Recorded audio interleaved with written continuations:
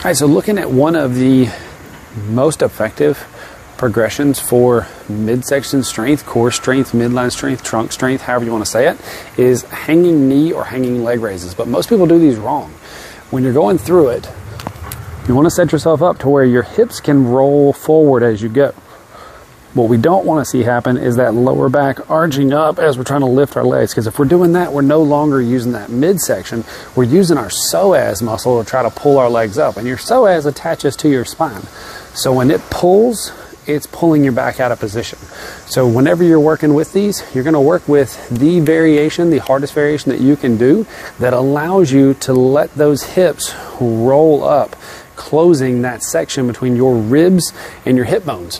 Whether that be tucking those knees up or lifting those legs out, the main thing you're looking for is this lower back needs to press back. It needs to round. We don't want to see that arch happening.